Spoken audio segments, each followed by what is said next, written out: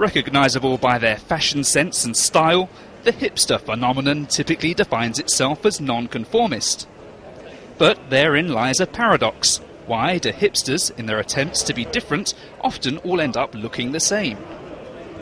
Mathematician Jonathan Tubal from the Collège de France in Paris has devised a formula to try and explain this.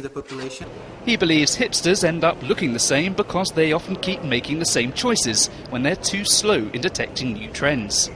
You need people that want to be different, and in the end, just because they are too slow to detect the trend, they synchronize, and they all do, all these people that want to be different, they all do the same thing at the same time.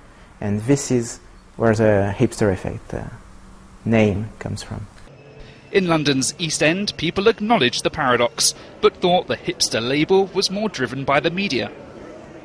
Hipsters, they do try and be different, but they end up being the same. So you're going like, oh, Mr. has tattoo, weird trousers, weird color combination. There is a hipster. It's more created by media, by social media, by TV, by papers.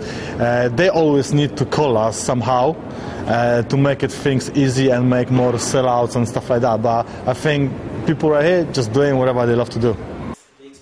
Tubal said he used hipsters as the base for his equation, but other groups that decide to go against the majority could also be used. He hopes his mathematical model could have implications in deciphering collective phenomena and understanding brain dynamics.